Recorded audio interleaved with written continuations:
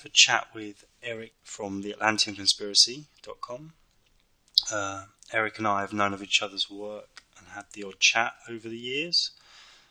Then a few months ago, I saw he'd written a book about the flat Earth model. I was embarrassed for him and got in touch with him to see if he was okay, if he was joking, gone crazy, or whether some psyops had got to him. And we had a kind of rational chat, and he sent me his book on the flat Earth and told me to have a look.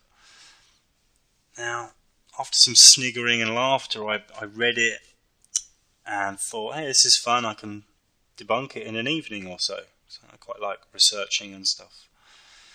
Now, 300, 400 hours later, after I did some deep investigation, research and reviewing, all I could really debunk was the NASA physics, heliocentric, relativity, spin around the sun model, and very much agree with, lean towards the flat Earth model.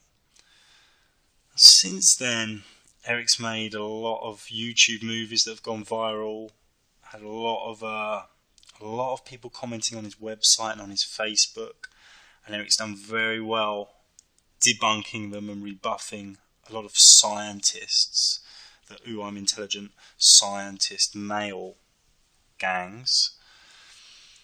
And this is kind of snowballing, so much so that some people in the, I hate these words, truth movement, alternative websites, whatever labels you want to use, some people are starting to do shows and articles with a lot of disdain towards anyone aligning or leaning towards the flat Earth model. So I think it's about time someone had a chat to Eric and someone had, some people got some of this information out, because it's not just the Earth's flat, there's a lot of sub-subjects. So if you're new to this information, you're obviously laughing, it's all kind of funny, fall off the edge, haha. But know this, for every answer you get, you're just going to spawn loads more questions, because there are so many stones to unturned. So without putting lots of time in, it's just going to look laughable.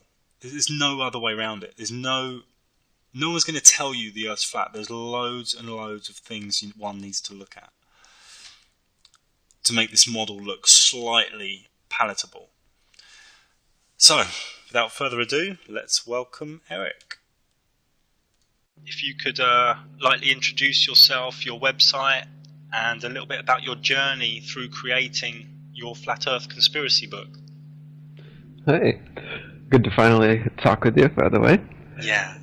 Yeah, I started my AtlanteanConspiracy.com website, I think 8 years ago, when I was getting into 9/11 truth and those New World Order, those kind of conspiracy topics that Alex Jones and David Icke always went on about. So they kind of got me into the whole conspiracy world. And then as I got into it further, they went from heroes to anti-heroes for me. Yeah. And now I see them as cold opposition, kind of working for the man in one way or the other. And so, as far as the flat Earth is concerned, I'd always had some notes regarding the spinning ball Earth as they taught us in school.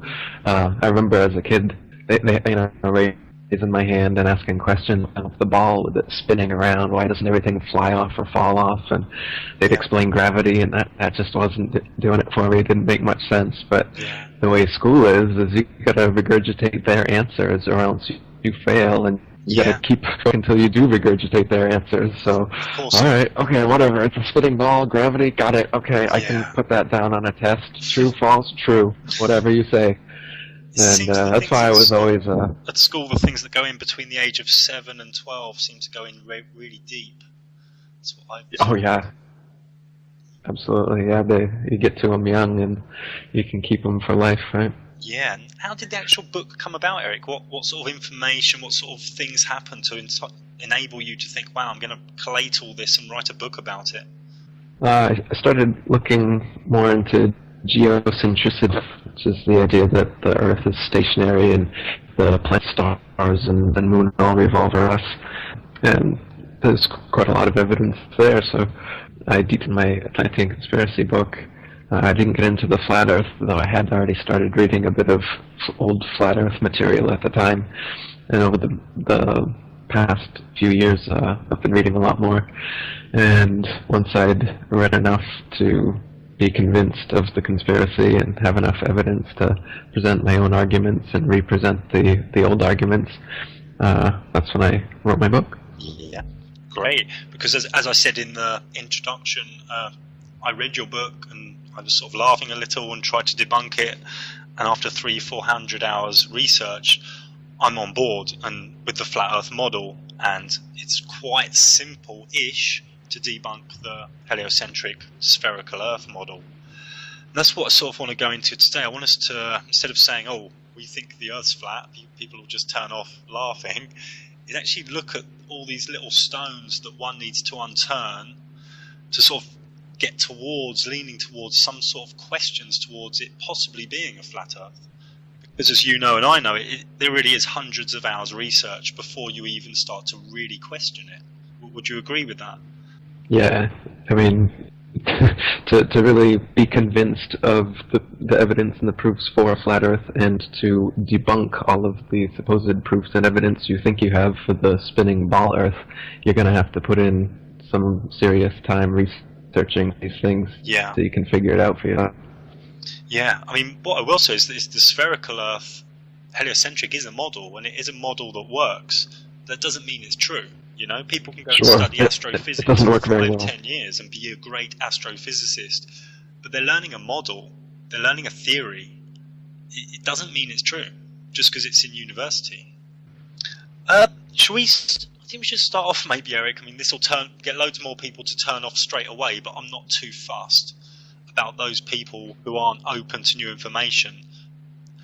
The actual model we're talking about here when we say flat Earth, I mean, people automatically think, oh, well, you're going to fall off the edge, and, well, people have sailed and flown around the world.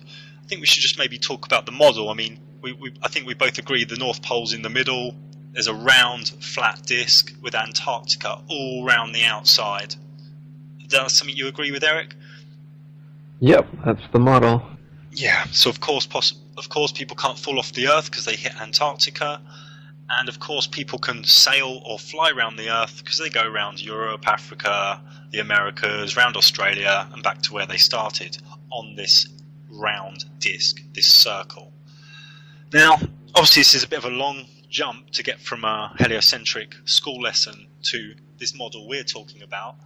So maybe we could start with maybe if you could explain a few things on why we're not spinning and why we're not spinning around the sun. We're sort of tear apart the heliocentric model a little bit. Sure.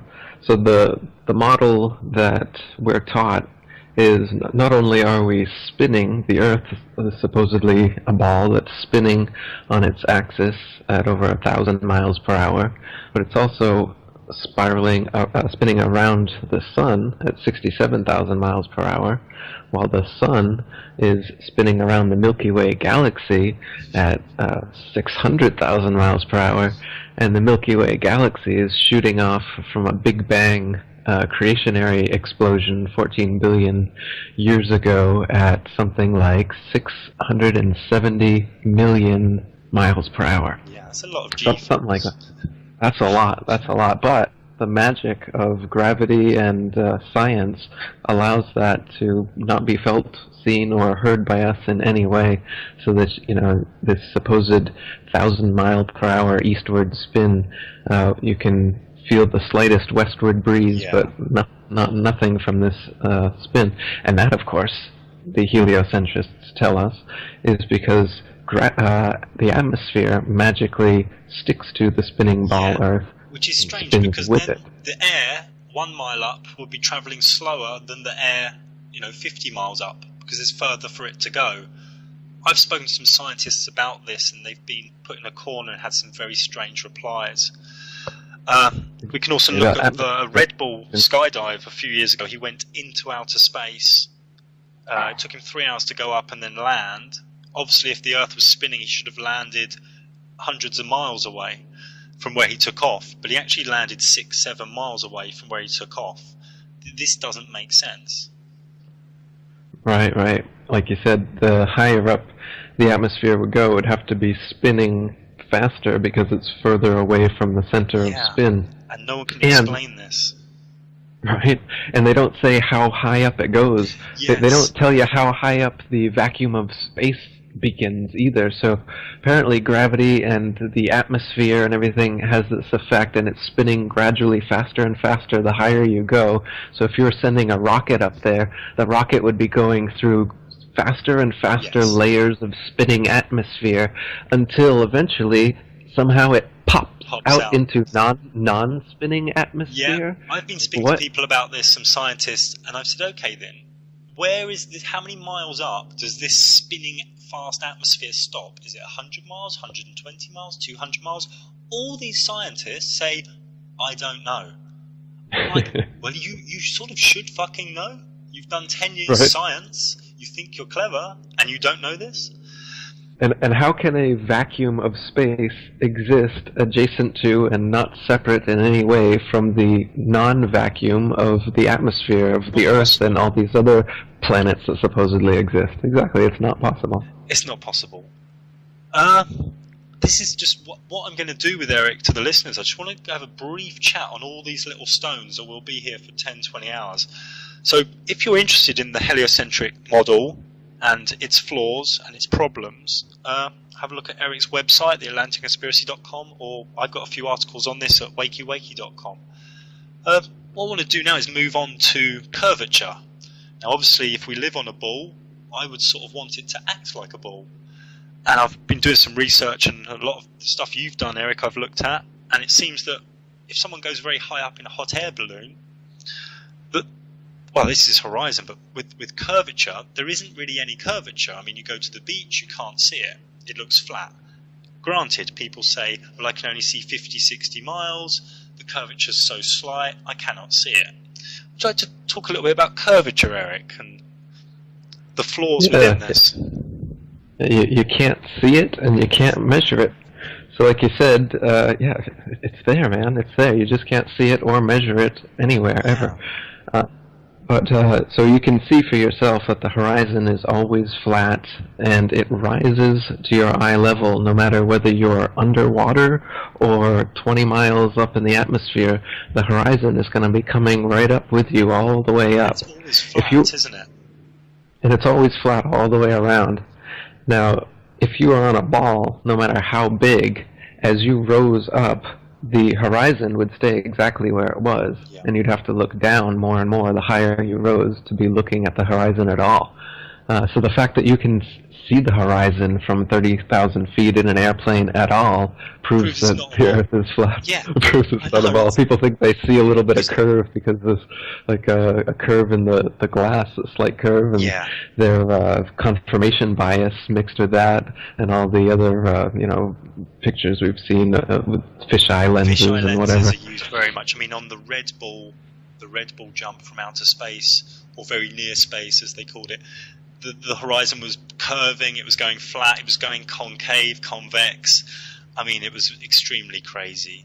But when you look at amateurs sending with their child maybe a rocket up, 30 miles, 20 miles, and recording it, when I look at this footage, I see flat, and I see a horizon that keeps rising with the camera. It doesn't make sense. Now, I don't mind if it's a ball. I don't need some crazy belief system. I don't need to go with the underdog or be a conspiracy theorist. I just want a ball to act like a ball, because if it doesn't, it's not a ball. It's Absolutely. As simple as that. If it is a ball, you can measure the ball too. And they tell us the ball is 25,000 miles in circumference, and so you use spherical trigonometry to figure it out. It gets to 8 inches per mile, varying inversely with the square. So it's 8 inches the first mile. Curvature. Yeah, 32 inches the next mile, 72. Keeps going so that you can maintain that curve. Who was attacking me? He said it's 8 inches a mile, full stop. I said, I mean, can you imagine what that would be? Yeah, it would just be a descending, slanted line, a straight line tilting down. So he was talking about some sort of pyramid. Oh, it would be a plane. He had some sort of pyramid going on in his head, and he didn't even know it. I mean, these people who are thinking they're clever, I'm coming across a lot of logic-minded, atheistic males in their 30s and 40s who align with things that make them feel clever to give them definition. And I've put a few of these people in a corner, and they get very frazzled very quickly. Have you had a similar experience, Eric? Refraction, frames of reference, inertia, relativity, yeah. Yeah. I said, well, why is the moon not falling into the Earth? They said it is. It's just going to take 10 trillion, zillion, gillion years. No, that's why evolution works, because it's 14 billion years ago. Anything works if you put a big enough timeline, right, atheist? Of course, because your grandchildren are going to be dead before anything, you know, or your there's no, it's too big, you know. So, some of the main things I'd say to listeners is have a look at curvature, have a look at horizon. Because obviously, if you go up in a hot air balloon, you're on a ball, the horizon should fall down. And it stays at eye level. This isn't the behaviour of a ball. It's as simple as that. Also, with the ball thing, you wrote an article, Eric, about. I mean, there are billions of people on this planet that believe the Pacific Ocean is like half of a ball. They believe water curves at its surface. Exactly. Which has had me laughing and smiling for many days. I mean, because we can't replicate this, this can't be measured in any other way, but these people believe the Pacific Ocean is like a ball. Would you like to do some talk about this? So if you're standing on the beach and on a clear day you can see 3 miles to the horizon, then that means that the water is actually rising up 6 feet from the horizon to your feet as it washes up on the shore. That's what you're believing without measuring first to see if that's actually what's going on. And if you do measure it, you'll see that that's not what's going on, and that water is always level. And we know this from physics. It's the natural physics of water to always find and remain level. Yeah. If you dam up some water and you release the dam, the water will spread out in all directions and find the easiest course to maintain its level once again, and then it will remain still. The center of a ball gravity, illusory, invisible force. Say, I'm stopping here. I'm just going to try and get to the center of the Earth. Water doesn't behave like that anywhere. No, they can't give you any example of water behaving that way. They can't create some sort of gravitized ball to do that. They can't even make some sort of gravitized thing in the first place, because gravity doesn't exist whatsoever. Yeah. They have no example on a scale smaller than the Earth, apparently, or the Moon, of something that has enough gravity to have some effect on something. So they claim that gravity is such that it is just a force by masses, by virtue of their large mass alone, cause smaller masses to either stick to or orbit them, depending on what they want at the moment, what's convenient. So, for instance, they want humans to stick to the ball Earth. So in that case, the magic force of gravity pulls us to the center of the ball and keeps us stuck here. But the moon, and they want the moon to be in Earth's orbit, and so what gravity does there is it allows the moon to just orbit around it. And I've said before, this is paradoxical, because in this case, either you should be able to jump up and start orbiting around the Earth, or the moon should just be sucked into the Earth like we are, supposedly. Same reason we don't fall off the ball. Totally. So how does gravity have all of these multifaceted magical properties that can't be reproduced in any experiments whatsoever? But people parrot this like it's been proven for centuries that gravity is this force that holds us on the Earth. It's just and weight, keeps us isn't it? I mean, spinning I around believe the in sun. weight, but no one's actually explained gravity to me well enough. And I think Newton didn't even finish his theory, did he? I think the apple hit him on the head and he just forgot everything else. He just ate it and just like sold some books and chilled out somewhere. Most likely. These are very...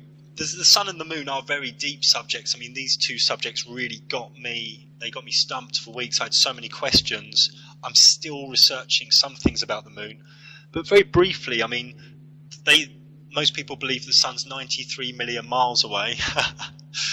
And the eclipse where the sun and the moon are the same size is a random coincidence. Now, I think we both agree the Sun and the Moon are above the flat Earth, spinning round. The Sun goes in like a spiral, which gives us the seasons. Would you like to elaborate a little bit more on the Sun and the Moon, Eric, from the theories within your book? Right.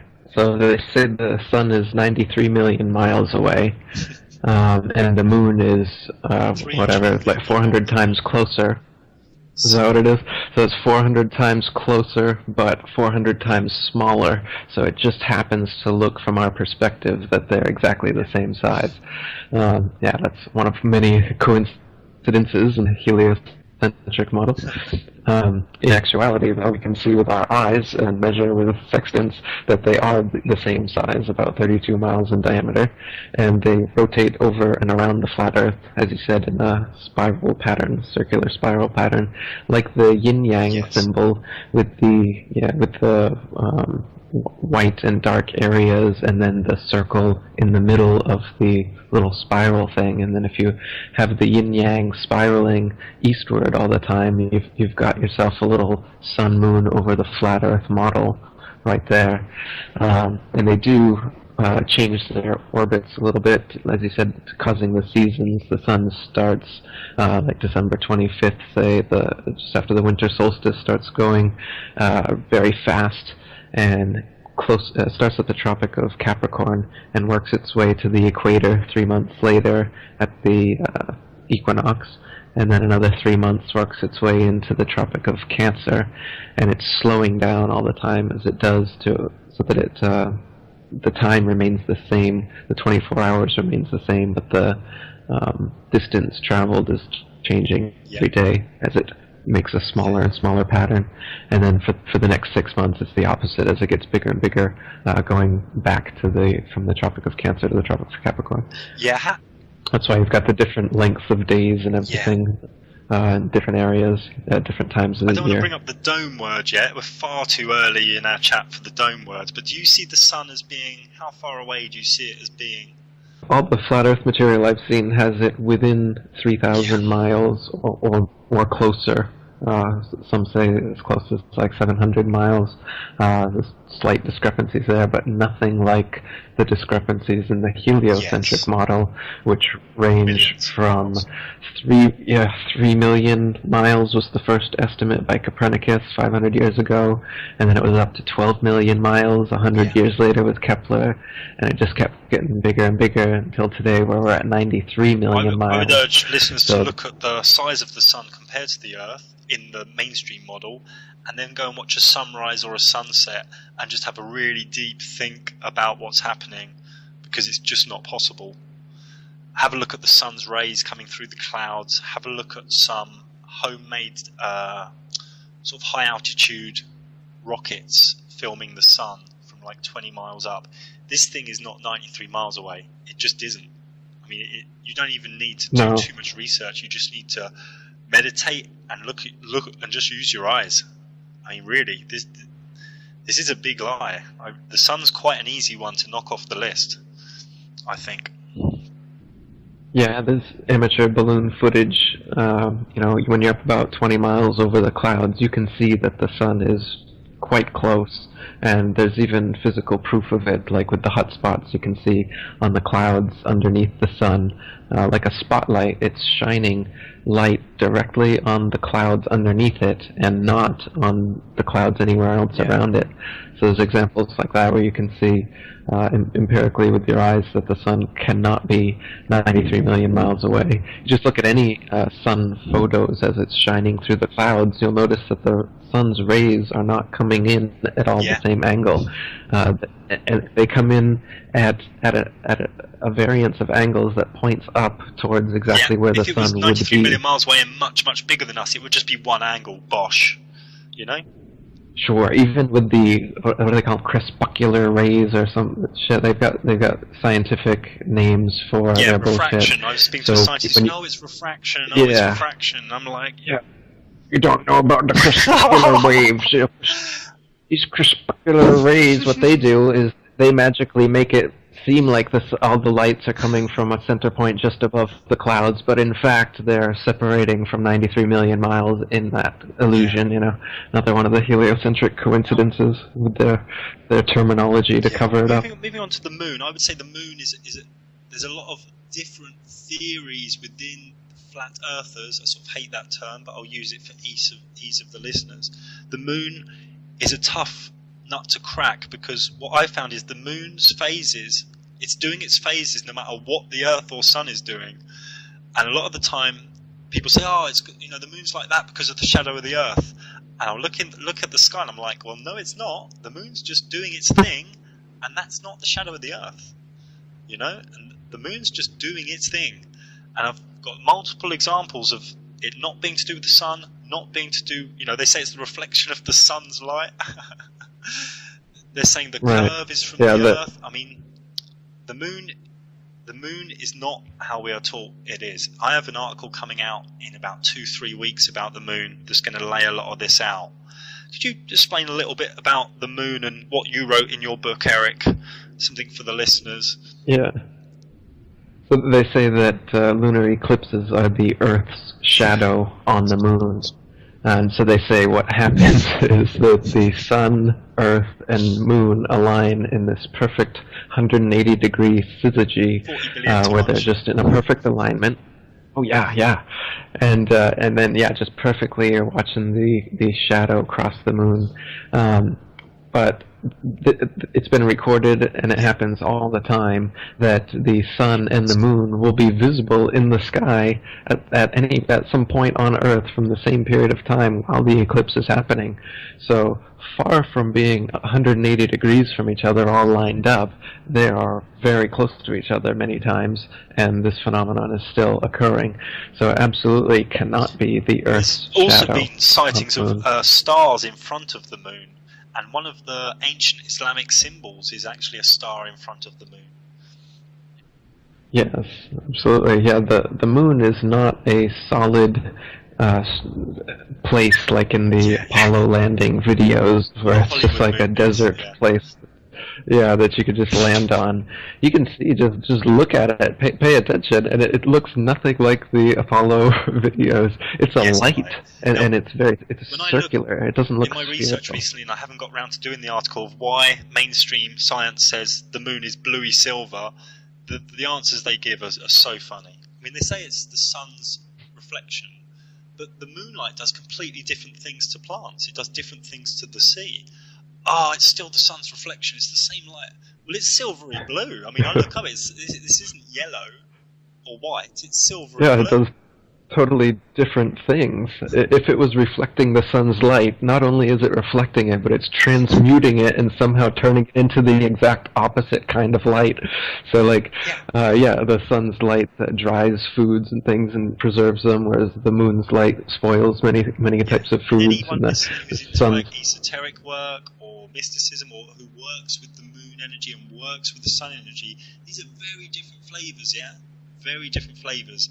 And if we go through history, we see the lunar cults. This is a very different energy to the sun cults. These are very different esoteric energies, you know, on that subtle level as well. Right, and they're equal and opposite too, which is a subtle part of this deception, where they're making the male sun energy 400 times bigger, and the female moon energy, they gotta diminish that. And you notice there was 12 men that landed on the moon, apparently, too, 12 being a masculine number, and the men on the moon, so it's them conquering the female as usual. Of old alchemical woodcuts, it's showing the balance between male and female, conscious, subconscious, as the sun and the moon, always shown as the same size. I believe a lot of these alchemists knew about the flat earth and the model we live in, but this is a theory I cannot yet prove. Yeah, you look at those alchemical paintings and pictures, and the sun and the moon are always the same size, and the whole picture is always representing multifaceted forms of balance of the feminine, the masculine, sun, moon, day, night, good, evil. If you look at all the paintings, they're all about duality, and a lot of them even will show how we come from a singularity, and that's where the triangle shape metaphysically, spiritually, symbolically, can be seen as the descent of man, or the creation of the physical world, because God is a singularity, but this physical creation that we live in is clearly dualistic, with the male-female, sun, moon, day, night, inhale, exhale thing we got going on here. So the triangle with the I at the top can also be seen as the I am, as God is referred to as the I am, as well as the I am at the center point of all of our consciousness. It's one and the same. The I in the Kabbalah, the I am I. is like the highest principle. Some people pronounce it different ways, which means I am that I am. It's like the highest resonance within the 40 Hebrew resonant words. This is like ancient stuff. With the moon, I think we should move on, because we could talk about the moon for hours. I want to talk a little bit about Polaris, the North Star, because some people say the Earth can't be flat because we've got the North Star, and in the southern hemisphere there's a kind of loose southern pole star. Now, from my point of view, there's like two, we're flat, and there's two like spinning circles in the sky. How would you look at this as well, Eric? Yeah, the Polaris is right over the top of the North Pole, and then in a dome shape, whether they're in a dome or not, we'll discuss later, but in a dome shape, the stars all rotate eastward every night, as you can see. So, but depending on where you are on the flat Earth, you're only going to see a limited number of the stars, and the angle at which the rotation is happening is they're going like to be self-illuminaries that just aren't that far away. Exactly, they're not light years away. That's another, pseudo-science term or Star Trek term that they've created. Well, Star Trek was created by Gene Roddenberry, who was a high-up Freemason. And you can look at Arthur C. Clarke, who was a very high-up Freemason, and a lot of his writings in the 50s actually came to be what we know as astrophysics.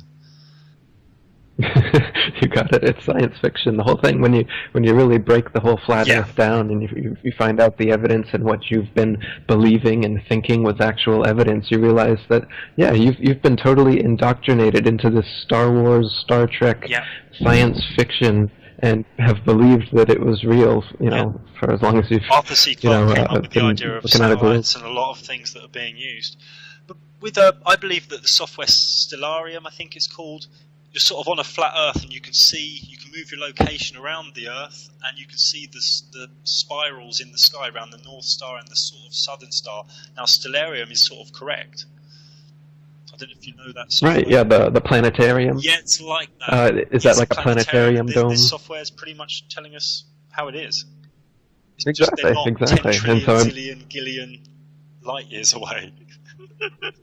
Right. Yeah, if you go to those planetariums where you sit down, you're on a flat plane, and then there's a dome over you, and Polaris is at the high point of the dome, and everything's spinning around you, and the constellations are fixed, and the wandering stars wander around the sun as it goes around. And so that's just how it is in real life. But they just tell us it's slightly different, but we still go to those planetarium exhibits and everything. And before the astrologers freak out, the astrology model still fits, that each bit of light in the sky still gives us a different energy, and the different wandering stars, which people call planets, plain with a T thrown on, these still give us high definition energy, like Mars, a very red, very war, determination energy, Jupiter, fortune, wealth. These are lights in the sky giving us energy. Like the sun is a light giving us energy, making everything grow. The moon is a light in the sky giving us energy. These things are real, because I've had people saying, well, that means astrology doesn't work. I'm like, no, on the contrary, it's just more real. It's more like, here's a light in the sky giving us energy. Absolutely, it's completely the opposite. If we're just one of billions of planets spinning around the endless universe, then astrology doesn't make any sense. It doesn't make much sense that planets would have an effect on our consciousness. But if we're the plane of existence, and these lights are spinning around us like this, or whatever they are spinning around us like this, and the ancients for thousands of years all over the world had this complex science of consciousness that was based on how everything was aligned when you were born and where you were born under this dome of the heavens. And I mean, I've done my own experiments with my own birth charts and other people's charts, and it's uncanny, you know. If all you've ever heard of astrology is horoscopes and the generalized crap that you read in the newspapers, yeah, absolutely, it's nonsense and it discredits the whole thing. J.P. Morgan, one of these elites, said that millionaires don't use astrology, billionaires do. So these elites, they know a lot of... making important meetings on certain dates to do with transits. This is really powerful stuff. They just don't want people knowing it. Exactly. Mystic Meg in. As usual. Yeah. Right. Right. And then they go back to Antarctica. Label it with a cult. So Antarctica's all around the outside. People will say, "Oh, well, you can fly across it," and well, you can't. You're not allowed to.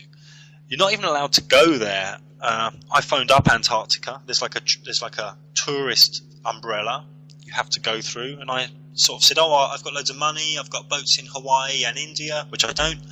And me and some friends were going to hack down to Antarctica and walk across it. And I got loads of emails off these people saying, no you don't, fill out your permits, you've got Orange membership, and fill out this, why you coming? I got like totally hammered just for saying I'm coming to Antarctica. What I found is you're only allowed in through New Zealand, South America at the bottom, and South Africa at the bottom. And they take you in, you see some penguins, you sleep somewhere cold, and they throw you back out, all for like $5,000. Now, it's totally locked down, and I did an article about it where I looked at the Treaty of Antarctica, which is some countries got together and locked it down. They've got a lot of science research going on there, and they just don't let anyone in. Now, where this treaty meet, they have a big table that's shaped in a pyramid with the top cut off. Which is, you can call me a conspiracy theorist, but there's obviously something there. What would you like to add on the Antarctica rim model, Eric? Yeah, so Antarctica is not just the tiny ice continent on the bottom of the globe that it shows, but it is the case that no matter where you are on Earth, if you go southwards from there, you'll hit Antarctica. So if you imagine expanding that little Antarctic continent on the bottom of the globe out to an ice rim all the way across, around the Earth, the North Pole being in the center, anywhere you go in a straight line, you will end up going to the ice wall. Yeah, and many boats through, since the 40s, 50s have talked about my instruments went crazy, there were ice walls for hundreds of miles, I got lost. There's so many of these stories. Yeah, and so they say that there's a South Pole somewhere too on part of that guided tour that you're talking about. They've got an arbitrary point along the Antarctic ice that they've put a red and white barbershop pole with a ball earth on top of it and claim that that's the South Pole. But they even admit that it's not the real South Pole because the real geomagnetic South Pole is constantly moving. So since it's constantly moving, you're never really going to be able to see it. But the reality is they can't have people going down there with a compass and checking to see if it really is the South Pole. Last year, Prince Harry was down there, and he basically just made some filming. He was with Rupert and Tarquin and a few of his friends. And the story was, it was on all the mainstream news, Prince Harry in Antarctica. Oh, we had to go back, it was just too cold, my foot got blisters and frostbite. What the message to the subconscious is, it doesn't matter how rich you are, don't go there, it's too cold. They know that Prince Harry and a team of injured servicemen and women have been walking to the South Pole. Well, they've got there, they've completed the 200-mile Walking with the Wounded South Pole Challenge, that's its proper name. They've spent more than 3 weeks trekking through Antarctica, and this was what it sounded like at the moment when they arrived at the bottom of the world. Let's go!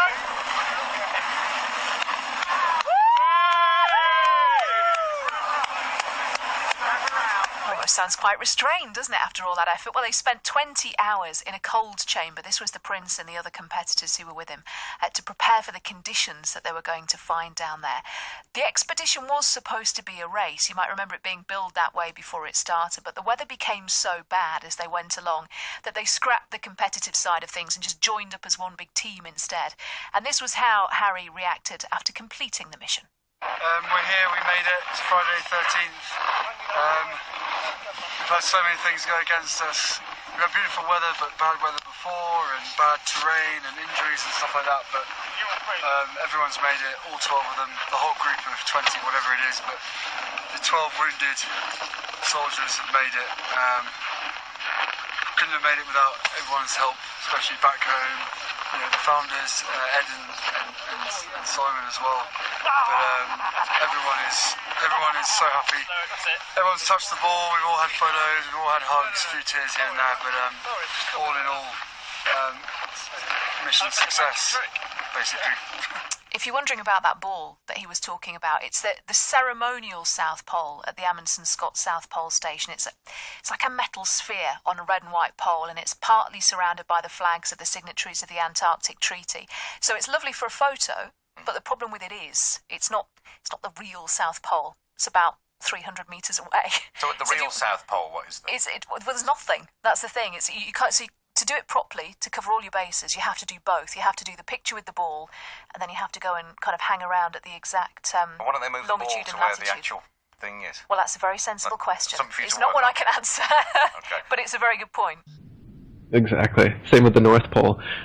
All the footage you can see of the North Pole is nothing but a long sheet of ice and people with icicles in their mustaches and beards huddled together. Also, you know, yeah. Also, with the southern hemisphere around the South Pole, if you want to fly from, say, Santiago, Chile, to Christchurch in New Zealand, or any of these sort of flights, you can't fly across the South Pole because they say it's too cold. Which is a bit strange because the Pacific Ocean's kind of cold, and they fly over that. Now, and when you fly from any of these cities around the right at the bottom of the southern hemisphere, you can't do a direct flight. It's like 2 stopovers, go up to Dubai, go up to Bangkok, 3 stopovers, 2 stopovers, 30 hours, and I spent hours looking at these flights, and you just can't get a direct flight. Yeah, and when you look at them on the ball model or the Mercator projections, you're going at like right angles to each other, making the weirdest trajectories. And then if you just map the same flights, all of them, on the flat azimuthal map, straight on, pretty much, or at least the best you could do as far as refueling points and whatnot. I think we should move on to NASA. Obviously, this could be an hour chat on its own. Somehow we got to cover NASA quickly. I mean, obviously, the moon landings didn't happen. They were Stanley Kubrick. He sort of told us in The Shining. NASA's a lot of astronauts have been killed who work for NASA. Very strangely, NASA was created pretty much by people within Project Paperclip, a declassified post-World War II CIA project, where they took Nazi scientists into NASA. I don't believe anyone has actually ever been into space, because all the footage we have is from NASA, and all of this is like, you know, CGI nonsense. Well, what would you have to say about NASA if you were to sum it up in a few sentences, Eric? People have made some good acronyms to sum up NASA. We've got never a straight answer. National Association of Space Actors. Yeah, no astronauts should apply. I got a really good one. You know the space shuttle that used to go up a lot, you know, and they do, yeah, whoa, the shuttle, the space shuttle. This is really funny. I think it just flew around, and when everyone went home, then it landed at some secret runway. At night. I think you're onto something. I asked a scientist about the shuttle, how it docked with the space station while it's 64,000 miles an hour around the sun, while doing 3,000 miles an hour or so around the Earth. And the scientist says to me, "Oh, it's clever computers controlling the thrusters." I said, "Well, the Harrier jump jet uses clever computers, and it can't take off in a breeze without wobbling about." And the scientist said to me, no, NASA's got really clever computers that no one else knows about. I mean, I believe it. I believe it. The footage on Moonraker, the old James Bond film in the 80s, of all the space shuttles, I think that is better footage than NASA stuff. Yeah, absolutely. That new Gravity movie is pretty good. I believe George Clooney's in space more than I believe Buzz Aldrin and Neil Armstrong. I spent a whole night once searching for a re-entry movie, because I thought, well, there's been like 300 to 500 space missions. Surely they filmed a re-entry. Couldn't find one. They managed to find one of the space shuttle doing a re-entry, and it's like, it's so laughable. It's total acting. And they re-enter. It's like they're talking about, hey, is that orange out there? No, it's red. And they're moving their heads around and talking. But they're going about 3,000 miles an hour. And they should be like, you know, their heads should be coming off their bodies. And then when they come into the atmosphere, it's pitch black, and it says, "Hello, Houston, it's nighttime here." Just conveniently nighttime, so you can't see anything. And people believe this stuff, and you did a video on the space station, which was really good, really summed up the space station hoax. Yeah, the astronauts, the whole thing they're doing there is they've got these ways to convince us that they're floating, and that's what does it. We think that there's an ability to go up eventually in space, and there's no pull back to the Earth. You don't fall back down. You just pop out into the vacuum of gravity of space where you can just float out forever. So obviously this doesn't happen, but they're able to make us believe it does with camera tricks. I think a lot of sci-fi Hollywood has been doing this over the years as well. It backs up the theory. Yeah. Hollywood uses all the same methods. They just acknowledge that it's fiction. Yeah. The film coming out. Put that in the baby pile. Yeah, so they use zero-G planes for some of the footage. When they're in the ISS, these zero-G planes, they do parabolic maneuvers, and when they're at a certain point in the parabolic, you're at a free-fall state for up to a minute. Right, exactly. So it can appear that you're in a zero-G atmosphere like that, and then you splice these together, and you can do this for as long as you want. When they need to do it for a longer period of time, they'll usually just wear harnesses in front of a green screen, and that way they can do their long interviews and that kind of thing. And then for the outside shots, they do it in a dark pool. There's been bubbles, isn't there, inside the astronaut helmet? I've seen bubbles. Because they're doing it underwater. Incessantly, like every single time. They can't get footage without bubbles. It must be pretty difficult when you're in a pool to try and not have bubbles when you're bumping into stuff and everything. People, I hate this word, sort of the big names. They don't believe the banks. They don't believe the politicians. They don't believe the gurus. They're questioning everyone and everything except for NASA. It's like, hey, I've got this big truth website and all these DVDs, and I stand up on stage and talk about truth, but NASA's correct. Well, it's just really fucking crazy how everyone's questioning everything except for NASA. Yeah, how did NASA get that control? What did they have that's so special? Is it sci-fi?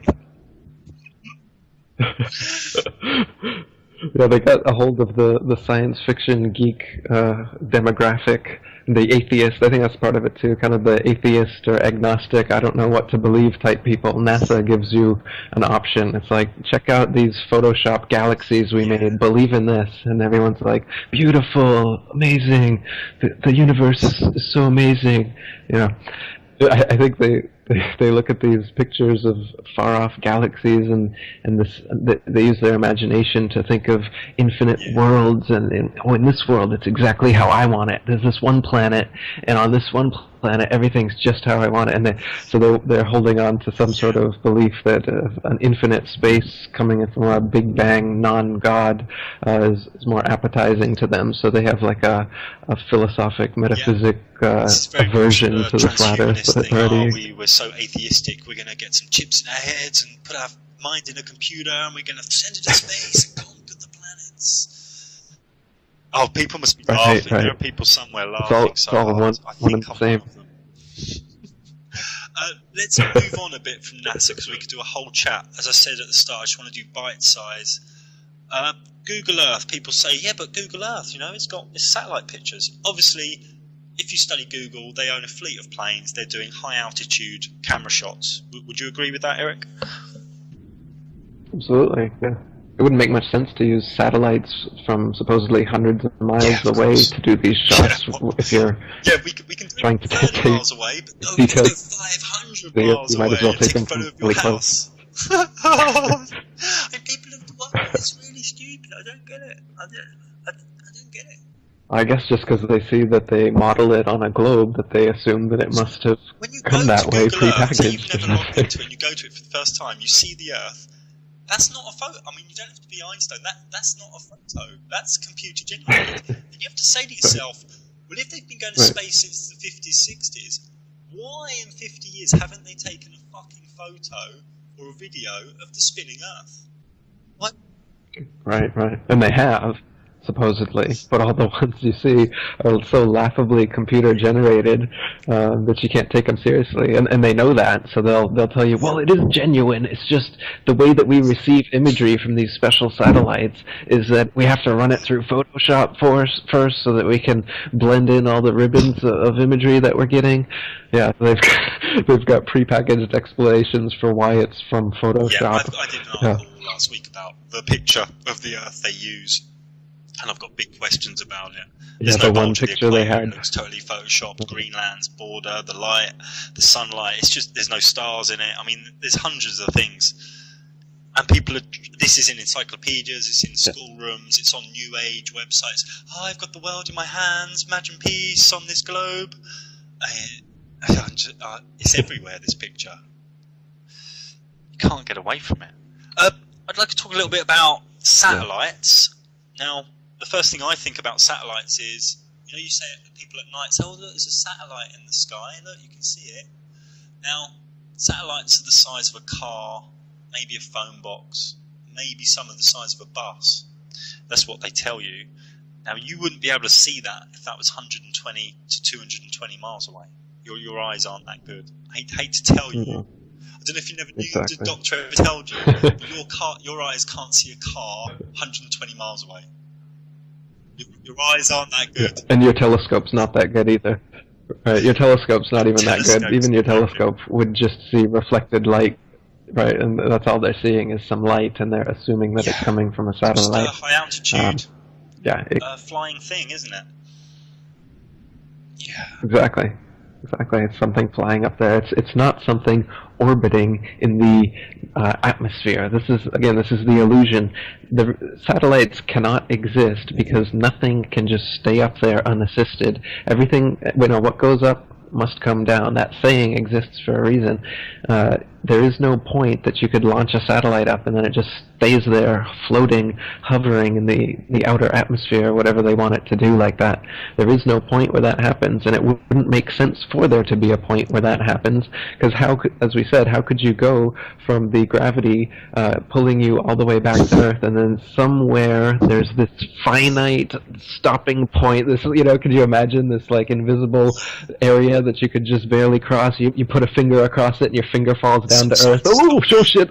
Put your finger down, don't put your whole hand. Because of gravity, they're slowly falling back to Earth. I said, well, the way they launch out of our atmosphere must be they've got to be really accurate.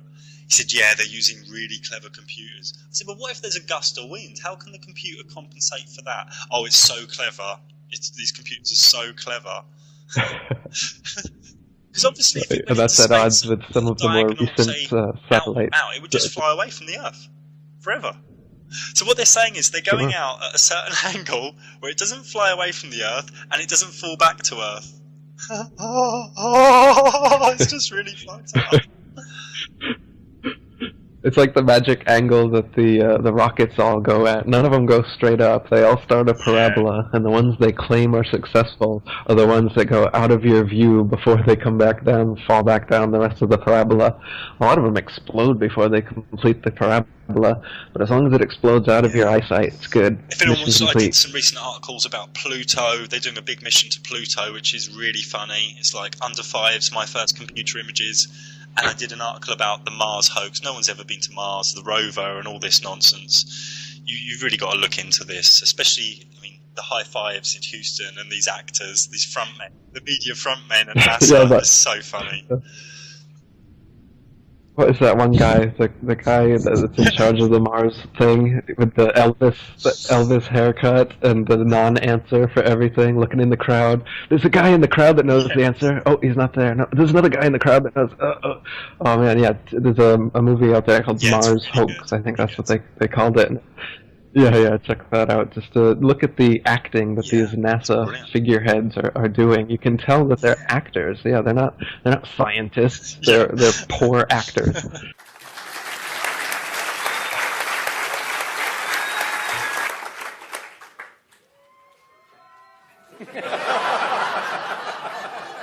Say something profound.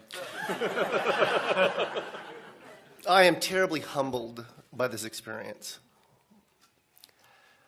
I, forever, secretly, have felt that I do not deserve to be in the position of leading the team that I lead, because they are certainly in sum and largely by count of individual more capable than I. And I think that this nation is a truly great representation of a corner or a piece of humanity that reaches out and explores and conquers and engineers. We are kind of tool makers, agriculturalists, pioneers, and that's reflected in the activities and actions and results of tonight. So I want to say thank you to the blue shirts.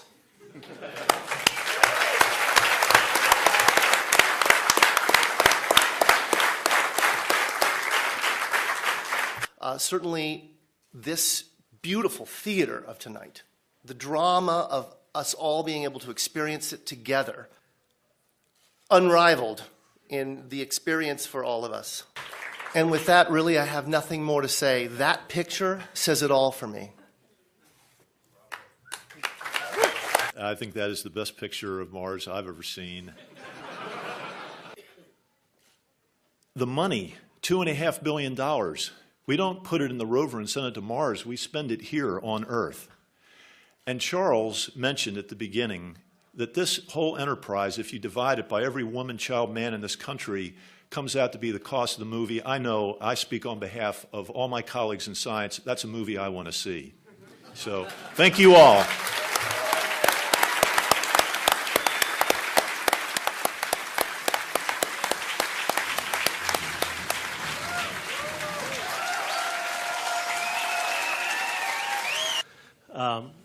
Adam, tell us about the landing.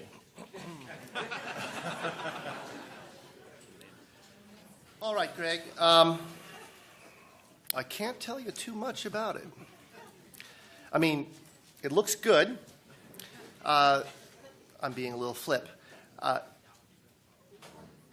In short, it looked extremely clean.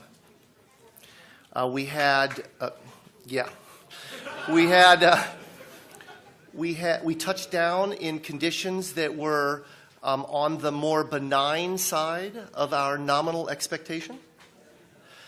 By the way, I want to preface everything. This is preliminary data scooped with the sieve in the cacophony of the control room during the celebration, right? And largely by my good friend Miguel San Martin, who's somewhere out there, I hope.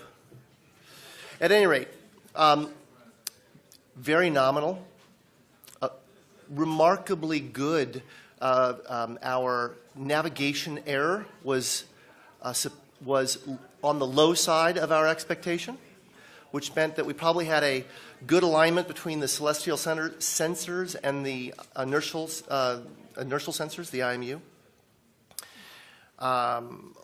Our powered flight appears to have been excellent. If my good friend Ben Toma is in the house, is Ben in the house? So it looked good, in short. Good and clean. And it looks, at least by my eyeball, that we landed in a nice, flat spot. Beautiful. Really beautiful. What? I have to ask you, what kind of file type? Can you tell us about the image file type and compression that was used to send this very important couple of thumbnails back from Mars? Yes, unfortunately, I absolutely cannot. If Justin Mackey is in the room, or there's a couple other people on the team who'd be able to whip that out quickly, but I couldn't tell you. Sorry. Are you going to call your daughter Curiosity? Okay, a serious question. A little more than 48 hours ago, you told me you would tell me a secret. Once Curiosity landed. Can I have my secret? Yeah, what was this? A lot has happened in the last 48 hours. And to be very truthful, I do not recall what that secret was. for the landing that go down to something like 5 decimal points. I just wanted to confirm with you that that you do have them, have those sort of coordinates. And am I reading those coordinates correctly when I see that it looks as though you've landed within 500 meters of the skirt around the mountain? That, I mean, you're really very close to the mountain at the closer end in the landing ellipse, and possibly within striking distance of the phyllosilicate trench. I can't confirm that. My estimate, I'm looking for somebody, yes, there's somebody in the audience here who has that in the tip of their noggin. Looking at the picture and trying to figure out from there where we are, I would imagine by tomorrow's press conferences they should have a better idea where it came down, within a few hundred meters at least, hopefully. Okay, the next question's over on this side. Was when Adam asked for OD 278 and they said, no, we only have 277. What was happening, or was it anything of significance? No. And what a bargain that we got this mission for. This movie costed you less than $7 per American citizen. And look at the excitement that we have brought and the inspiration that we have brought. And also, if you look online about how they send the images back from Mars or deep space, there's no one can tell you. No one can tell you how they send these images back. My scientist friend said, it's radio waves. They do it by radio. Yeah, and apparently they're a million miles away sending pictures from this new Rosetta comet or whatever. So we've got some amazing technology that could go over 1 million miles. So for all of you who think that radio technology or whatever can't be sent over a flat Earth, apparently it can be sent over 1 million miles. So it can be sent wherever they want to. They've got NASA they're so far ahead of us. Of course, GPS is all a big. It's a military project, wasn't it? GPS.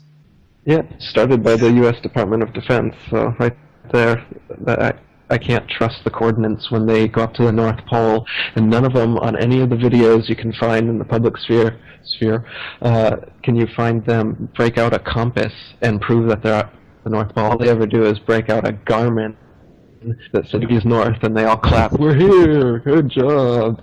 So there's no actual proof, as far as I'm concerned, that we've ever seen a picture of the North Pole. I'm very suspicious of what they claim to be the North Pole, just some random sheet of ice, and then we're almost there. 3, 2, 1, we're here. Oh. And it's like an hour-long documentary of ice and cold people being bored and boring, so that you don't think that there's anything there worth, worth your time. He's got quite a bit of money. He's like, I'm going to Antarctica, and he spent like thousands, and they put him by some ice, fed some penguins, slept in a cold igloo. Then they kicked him off, took some photos. It's like, it's amazing. It's like, yeah? It's like, yeah, it was cold and there was ice. Like, well, I got that in my fridge. I got that in my freezer. You know? And they charge you thousands. It's crazy. So recently, Eric, you ousted the Flat Earth Society, which is a group that's been going for quite a while. You ousted them as controlled opposition, which I commend you for, because some of their beliefs within the model, I think, are very warped and sending people the wrong way. Do you have anything to say about that?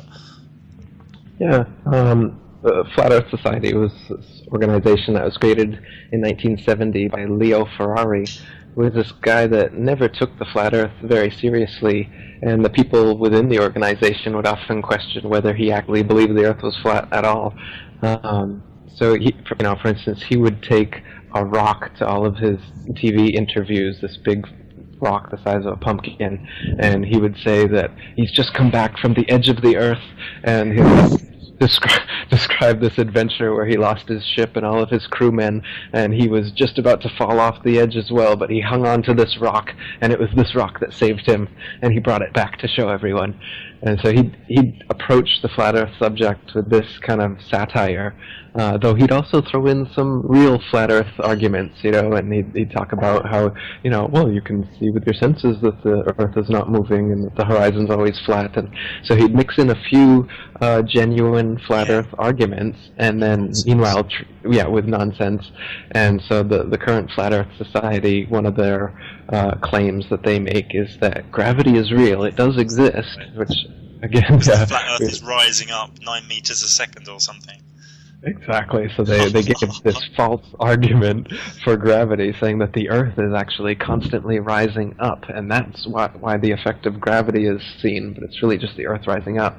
So an argument like this is easily proven false just by sustained flight. You know, if that was actually happening, the Earth would crash into all planes and hot balloons and helicopters and everything. So by presenting a argument that's so easily proven false and ridiculous and mixing it in with other flat Earth information, which is legit, then they just the wrong way. Sure. This is their tactic they do on everything. They mix truth with lies and smoke and mirrors, and you end up down a pit. You know, they threw me off. They threw me off the trail for a year or more when I first started questioning the flat Earth. Of course, you Google it, and Flat Earth Society comes up for the first several, whatever you exactly. So yeah, we have questions like, oh, Polaris. What about Polaris in a flat Earth model? Or within this model, it's always the Flat Earth Society forums that come up, and when you go in there, the answers push you the wrong way. It's very clever. Exactly. And I read their frequently asked questions that had this gravity explanation, and that, more than anything else, was what made me go, nope, forget that. There's nothing here, nothing to see here. Move on. And that's the effect they want you to have. They want to have. There's another guy who's been doing quite a bit of work on Flat Earth recently, Mark Sargent. He's done the Flat Earth Clues series, which have gone quite viral, I think. You ousted him as a shill last week. Would you like to go into that a little bit, Eric? Sure. I don't know if he is paid to do what he's doing, but he's certainly spreading disinformation and doing it in such an effective way that I'd be amazed if he didn't have a paid operation behind him. I mean, I'm doing everything I can to promote this idea with my boards, my articles, and my book, and my videos, and I'm really diligent, but I'm a one-man operation, and somehow this guy has come out of nowhere by himself, apparently, and his workload is literally twice mine. The number of interviews he's doing, videos he's putting out. When he first came out with his Flat Earth Clues, he had one video a day, well edited, high quality, sure, and now he's coming out with these long interviews with these radio people I've never heard of, just day after day, and he's pounding the same points over and over again. He's mixing in same thing I just told you about the Flat Earth Society, he's mixing in a few good Flat Earth points, but then throwing in this litany of speculation and theorizing and anything but factual evidence, which is what we need at this point so that people understand as I think a lot of his work's really good. Does that not mean he has given himself the platform to then theorise on some of his unknowns? Is he clear when he says, okay, this is now I'm speculating, now I'm theorising? I wish he would be more clear about that, because he'll say the moon, stars, and planets are definitely not there. They are projections. They are holograms. He'll make claims like this and then state them over and over again, interview after interview. He'll have a great interview, and then he'll send you to that Crow 77 whatever disinfo channel to have you thinking that everything's a hologram. And I questioned him about this. You fall down a nihilistic pit, don't you? You fall into nihilism. Oh, nothing's real. It's all an illusion. Sure. I questioned him about this, and I gave him all the evidence that the sun and moon are their own, shine with their own unique light, and how, like we were talking about earlier, that the moon is clearly a natural light in the sky, but he's saying it doesn't exist, it's not there, it's projected, it's a hologram. This is just one of the many disinfo points that Mark is putting into his video. He's saying this isn't a theory or speculation, he's saying this is fact. Well, this is the thing. When I presented to him all of the evidence counter to it, he responded to me on the forum, you can read it, and he said, of course I don't have any evidence that the moon is a hologram. And he couldn't dispute what I was saying. Prove it. If he's online talking about that, he should really say, I am now speculating. Exactly. It's fine if he wants to speculate and wonder about the things that Crow is filming. I wonder about it too. What is that line he's filming? Is that just in his video program? What's going on? That's fine as long as you're speculating. But he's not. He's stating it as fact. And then when I ask him for the evidence, he said, "Of course I have no evidence," but then continued stating it as fact. I'd like to welcome my guest, Mark Sargent. Welcome, Mark. Hi, Lisa. Thanks for having me. I'm really excited. So how did this come into your awareness? This came out into my awareness out of sheer boredom. Okay.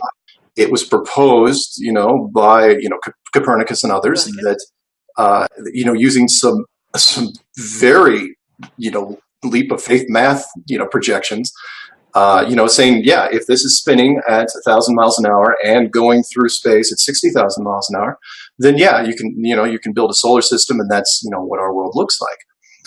And that stuck because why not? It's like. But once they jumped on board and people, because actually, from an image point of view, this is pretty cool. No question. It's a lot cooler than a disk. You can it's spherical. People completely identify it.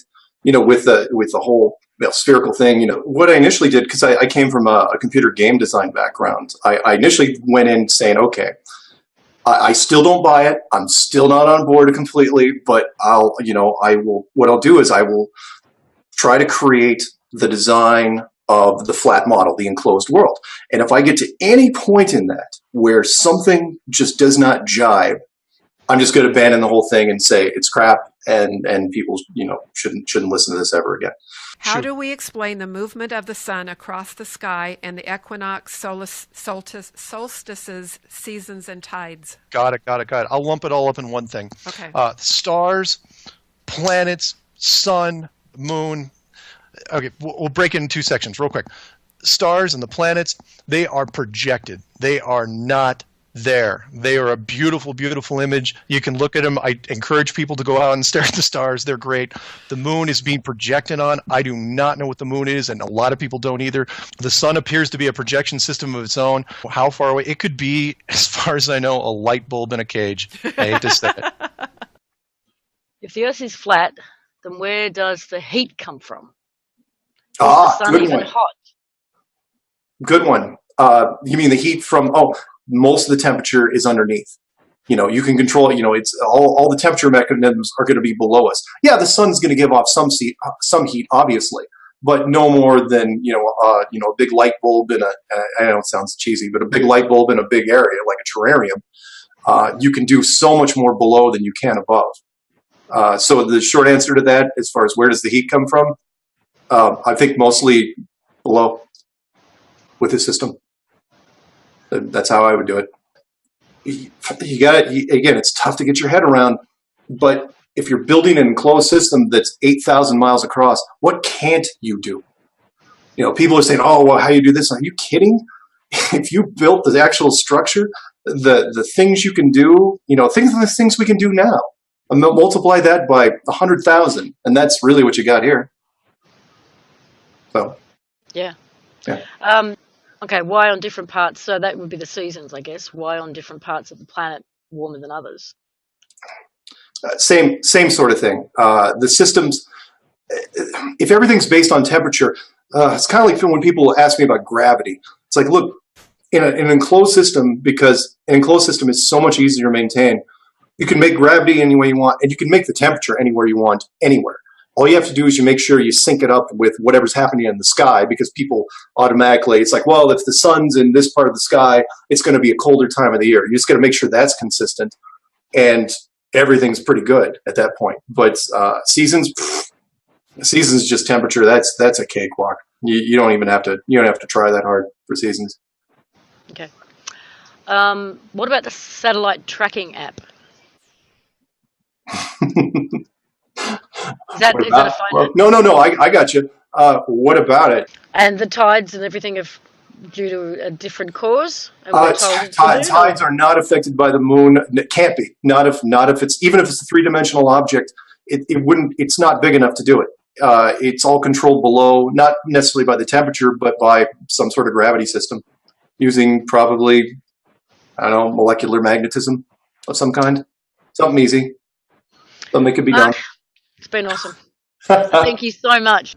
I see the flat Earth meme as something that's going to grow. I'm not sure how fast, whether it's a snowball effect, but I do see it growing. And obviously, as it grows, there's going to be more division, separation, split, trolls, shills, and things put in. Is that how you see the near future of the flat Earth meme, Eric? Absolutely. Getting very messy. What is the thing? The 3 stages of truth. They like ignore, ridicule, and then accept it. So they try to ignore as long as they can. They've put in the Flat Earth Society to honeypot any potentials that get through the net of disinformation and get onto the Flat Earth subject. But that's been enough up until now. And I think now that this is really getting out there, they're going to have to start, as they do, mixing in flat Earth truth with a bunch of diversions and techniques to get you off of it and to try and discredit it from the inside. And I think that's what we're seeing here, and I think we'll see it more and more with Mark and other people as time goes on. I'll give Mark the benefit of the doubt. I'm giving Mark the benefit of the doubt, but I think if people are theorizing and speculating, they've got to be clear, or else things can get messy. Yeah. One thing I want to say is there's obviously a lot of listeners thinking, okay, this is kind of crazy, I've got things to look at and research to debunk this nonsense. And ultimately thinking, but why would they do this? Why would they go to all this trouble with NASA and the government and schools? Why would they do this? And I don't know if you agree with me here, but what I would say to this is, obviously it's very different if you're at the center of the universe and there's this intelligent design creation all around the humans. It's a bit more special than being on this random, come from a monkey, Big Bang, edge of a galaxy, in one of 300 million galaxies, on one planet where there's millions and billions of planets pretty the same. It's much more sacred and it's much more empowering, and it makes life so much more important what you're actually doing here than being this random sort of ape-like creature. Is that, and I think they're trying to depower us with this. Is that one reason you would agree with, Eric, why they're doing this? Absolutely. That's a great explanation of it. It spiritually controls us by convincing us of a nihilistic, atheistic metaphysics, and we think that there's a science that backs it up. So, like they're saying, these people who are so brainwashed into the heliocentric ball Earth model, you're like wondering why are they clinging to the science fiction so much. It's because it's a holistic model of bullshit. They attacking from all different angles. They've got this pseudoscience angle and the metaphysics angle. Yeah, the Darwin evolution angle and the Big Bang and dinosaurs and everything. Absolutely. Dinosaurs. One thing I looked at, and I'm sort of working with someone else on this, is obviously when I came round after a few hundred hours of, okay, we live on a flat Earth, and laughing my head off for a week, thinking, how the hell can I talk to anyone about this? I thought, better than talking to people about it, I'll just do more research. And I started looking into ancient texts. I know you've looked into this before, because you start to read ancient texts with new eyes within the flat Earth model, and all the ancient texts give you a different read. This is all around the world: Norse, Maya, Genesis, the East, and anywhere on the planet you pick up some ancient texts and you look at myth or cataclysm stories, everything looks really different. I looked into the center of the galaxy, what they call the center of the galaxy. It's like a rift in the sky. Now obviously this isn't the center of the galaxy anymore. This is sort of what looks like on a clear night a sewn up rift in the sky. And I found about 50 to 100 references to this in ancient texts of being linked to a new sun or a cataclysm. I don't know if you came across this information, Eric, and what your thoughts might be on this. And of course I am speculating and theorizing. I want to make that clear. I've come across some of this, but mostly from your work. So as far as this subject is concerned, I was more interested in hearing more from you about. I think it's absolutely possibility, and the research I've done into Atlantis and the worldwide flood and everything, I think there absolutely were and probably are cataclysms regularly here. So something like this idea is not at all far-fetched, though it is quite scary. Yeah. I would say if anyone's interested in this subject, who is slowly leaning towards the flat Earth model, obviously the galactic center doesn't really exist, it's more of a rift in the sky. And if anyone wants to look at this article, it's called Flat Earth, Galactic Center and Ancient Myth on wakeyWakey.com. There will be a part 2 coming soon, which is something I'm working on with someone else who is spending a lot of time on this. And it paints a very interesting picture, because when you look at the Flat Earth model and ancient text, everything gets read in a different way. I know Graham Hancock's doing a lot of work now on cataclysms and ancient texts, but he's on a ball Earth model. He's talking about aliens in the solar system. It's just nonsense. And I used to like Graham Hancock's work, but he's just I don't know, too much jungle juice. I don't know what's going on. It's just gone down the wrong way. And what I found with a lot of these big hotshot truthers, you try and talk to them about the flat Earth and they just shut the door on you straight away. I don't know why that is. These are people who've been talking about being open to information for years, and they're just shutting the door. I'm a bit confused.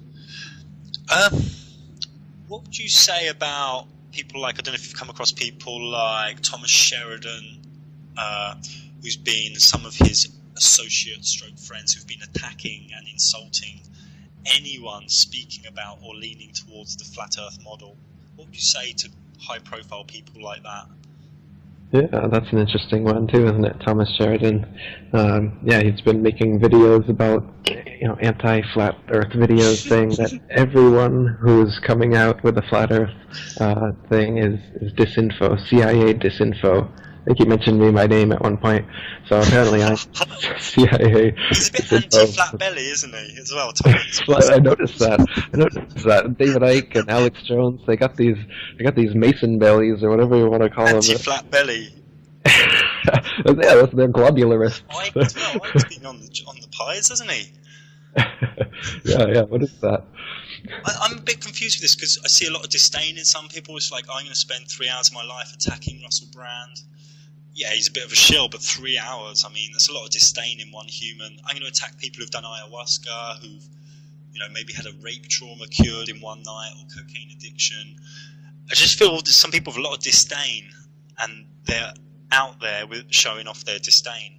I'm finding it a bit weird. Now, I'm happy to talk about curvature, or horizon, or Antarctica, or NASA, but if someone just says, oh, flat Earth's nonsense, it's kind of like unintelligent. You have to pick one of the sub-subjects and talk about it.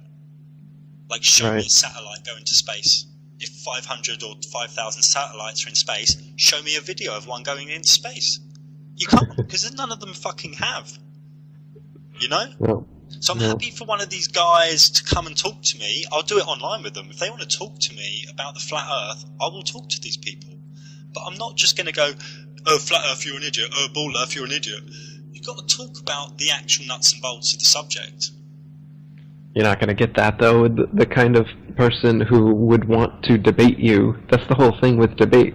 The idea is you both already know the truth, and you're just going to fling shit at each other until the end of the debate. Have you ever seen a debate where one side concedes and he's like, you're right, we're done? Maybe we should just do like Taoist style. We should just get a sword and fight to the death, and whoever his theory wins. This could be cool, like truth sword fights. Truth debate sword fights. I don't know. There's got to be a way to do it. There might be a market for that. Contests. Whoever beats the most pies, their theory wins. I should move on. But yeah, I don't know why there's so much disdain out there. I don't know. I don't get it. I think people just think flat Earth, oh, you fall off the edge, and they don't look any further. Of course, that's nonsense. Yeah, it's an easy target. They figure, well, I can make fun of these people as bad as I want to, and everyone's going to be on my side and agree with me, so let's just go for it. So I notice that's always the lowest common denominator of people that comment when I post things on Facebook or whatever. The intelligent people, they won't comment. They'll watch it, click like, move on, research something else. Yeah. A few weeks later, they'll add me as a friend, private message me, say, you know, that kind of, and that's what a normal, you know, free-thinking human does. The kind of person that just reads the headline and then instantly comments within 5 minutes of you posting it. They obviously haven't read it or, you know, seen the video or whatever it is. They're just going on their preconception of whatever. And then if you waste time debating with someone like that, there's no progress being had whatsoever. So it's better. Yeah, it's better to just recognize that there's some people who are worth talking to and you can plant seeds and have discussions with, and then there's some people that you're better off just talking about something else. Or just don't bother. That's why I made my monkey blog, because there's two scientists who just kept emailing me repeating what their physics teacher told them. It was pointless. There are a few guys like you say who first were like, oh, I used to like your website, Mark, but I think you've gone a bit crazy now. And then a few weeks later send me, well, what do you think about this and this? And then a few weeks later come back to me and say, well, I was speaking to my brother about it, and, you know, maybe there's something in this, but how do you look at the sun in this? And, like, they're slowly trying to piece things together. They don't believe it yet, but they're really 50-50. And what I say to these 50-50 people, if you don't know what sort of reality construct you live in, you shouldn't go to work. You just should be top of your list. So if you're alive and you don't know where you're alive, this is kind of important. Right? Like you were talking about the motive. There you go. It literally is the biggest thing you could possibly lie about. Going on. It's like, oh no, I'm going to read my golf magazine today. Yeah, I don't care if the world's flat or round or what. I'm just going to go and play golf. This is kind of crazy. It's kind of crazy. It's kind of mental. It's like you need some help. That's what I think. You know, people can do what they want, but people think that we're believing in the flat Earth, but what they don't realize is that they're believing in things like gravity and satellites and the spinning ball Earth, and they believe it because they were taught supposed proofs when they were really small children, before they had the critical faculty to really examine it and find the counter evidence and everything. So they bought into it as a child, and then, as Mark Twain says, it's easier to fool people than to convince them they've been fooled. So you were easier to fool as a kid than it is to wake you up as an adult and have you re-examine with a clean slate what you thought you knew and see where the evidence actually points. And you're going to find that you've been believing a model because you looked at globes, you saw NASA pictures, you used to believe the moon landing was real, you've heard these things about circumnavigation and ships disappearing below the horizon and whatnot. You've heard these proofs in your textbooks, and you haven't actually looked into them because your teacher never taught you the potential refutations. Your teacher never had you read flat Earth books or geocentric books. They exist, teacher, but we don't get taught those in government schools. What a lot of people think it's creationism or rationalism. I've had a lot of people come to me like that, oh, you're a creationist. Wow. They're putting this into labels, into baskets, and I don't like definitions. I just like to know what's true. Right. How rational is everything coming from nothing for no reason and spontaneously creating order and life, consciousness, intelligence, and everything around us? That's very rational. It's rational to think that comes from nothing for no reason, and it's irrational to think that this creation had a creator, that this design was designed, right? And like in India, there's like 200-300 mile long train tracks that are very straight, that have no technology for the curvature in the earth. Right. Like each train track, each rail doesn't like curve like 0.5 millimeter. It's not possible. I mean, that's right. Railroad tracks, canals.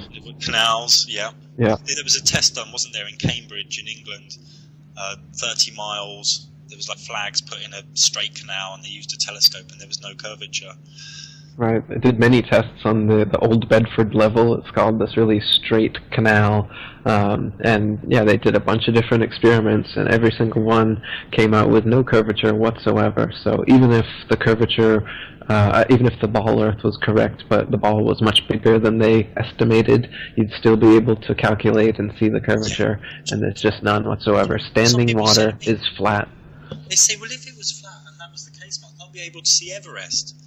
No, because of atmospheric haze. You just, That's right. Window now, there's atmospheric haze. That's right. You hear that one all the time. They say if the Earth is flat, then I should be able to see London from New York. And because they think that through their telescopes they're seeing starlight from trillions of miles away, so they think that they can see that far along the Earth. But first of all, you're looking horizontally instead of vertically at the densest level of the atmosphere, which is far from transparent. So if you picture the blurry haze over a road on hot, humid days, that's the same kind of blurring out that happens as you zoom a telescope in long before you could see across the entire Atlantic. You would just blur out into a haze. So, you know, but you can, however, through a telescope, return a ship which disappeared beyond the horizon into full view, and you can see much further along the flat Earth than you could if it had the stated curvature. So you can use telescopes to prove that the Earth is flat. They just can't see all the way across the Atlantic like the trolls love to say on my YouTube videos every day. Yeah. Also, I put on some of my articles, there's a lot of symbolism around, like on Google, on Earth Day, and the films Dark City, The Truman Show. There's some other films I've listed. There's a lot of things around in symbolism telling us as well. Yeah, the Game of Thrones ice wall they've got in that new Game of Thrones. They've got the Under the Dome Stephen King series where they're entrapped in a dome. You got, like you said, The Truman Show, Dark City. Yeah, there's quite a bit of flat Earth references in movies and television shows as well as like Obama always bringing it up in his speeches to ridicule it. I don't have time for the Flat Earth Society. Whatever. Yeah. What would you say is actually happening, say, 20 or 200 miles into Antarctica and 100, 200 miles up? Would you say this is where things get a bit grey for people? I personally don't know, but I speculate that there's possibly some sort of dome, possibly glass or something. What are your views on this, Eric? And again, I try to make it clear we're in speculative territory here. Yeah, I keep this whole area in speculation mode because there is no real physical, tangible proof that you can point to be sure that there is or isn't a dome, a barrier, or an infinite plane out there on the Antarctic ice. So I'm staying open to all possibilities, though I would say that having an edge that you fall off into the nothingness of space, that doesn't really make much sense to me. So I doubt that's it. The infinite plane model does make a lot of sense, especially as you see the horizon does rise all the way up, so it's got to be very, very far out there. I'd love to see an amateur balloon rise in Antarctica and see what happens. Yeah, see if there's some sort of... it's not. Some vessels have been shot down in Antarctica. Yeah, exactly. It's very militarized. Right, you're not going to get there except for their tourist photo ops. There's no way you're going to get through if you just think that you're going to go there as an explorer on a ship independently, because a lot of guys have tried that, and so far nobody's gotten through. So they do keep the Antarctic and the North Pole on lockdown. They don't let anyone through without approval. You've recently set up a forum, haven't you, Eric, which has got some interesting things on. I've actually been building an off-grid cabin recently, so I've been a bit too busy to be online, but could you explain a little bit about the forum you've set up and what's going on there? Sure. So we mentioned the Flat Earth Society, which was started in 1970. In 1956, the International Flat Earth Research Society was started by Samuel Shenton. He was a legitimate, genuine flat Earth researcher. None of these false flat Earth arguments with the Earth constantly rising to account for gravity. You know, he didn't go on TV and bring on rocks that he supposedly held on to from the edge of the Earth.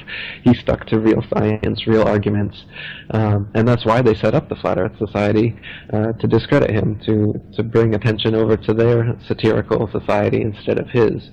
And they actually, Charles Johnson took it over after Samuel Shenton's death, and Charles Johnson had several attempts made on his life, which he swore came from NASA agents, and eventually they burned down his house and all of his flat Earth material and correspondence, all the people that he kept a correspondence with and that were in his Flat Earth Society. He had a newsletter and all these things, so that was all gone.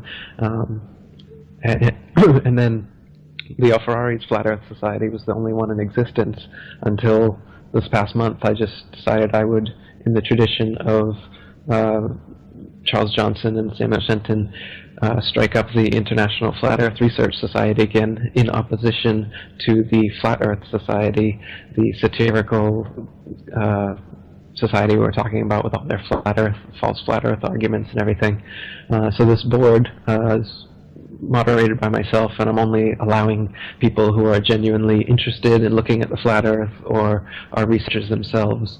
I'm not allowing these trollish guys that just come in to bait.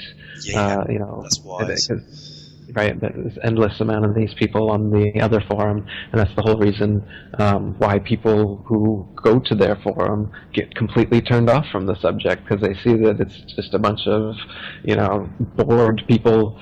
They're often talking about having a drink late at night, so it's just this place for frat boys to go late at night when they want to talk shit on the internet. Basically, that's what the Flat Earth Society is. But if you go to mine, it's the ifers.boards.net, IFERS.